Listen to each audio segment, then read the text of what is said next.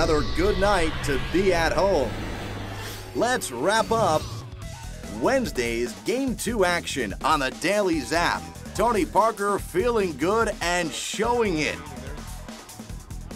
Spurs up by 8 at halftime. Dwight Howard battled foul trouble and turnovers.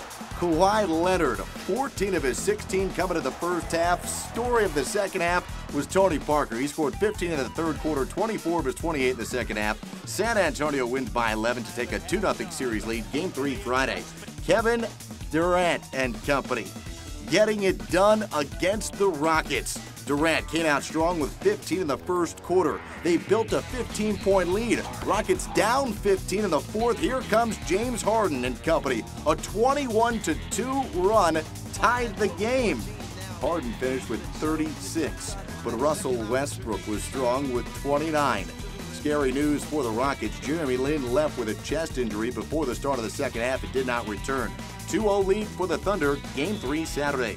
And finally, the award goes to Paul George, the Kia NBA Most Improved Player. An all-star from last year stepped up.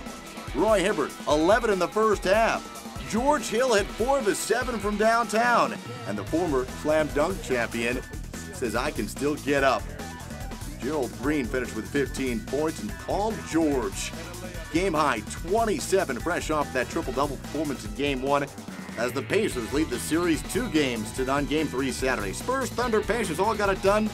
Now the Daily Zap is done.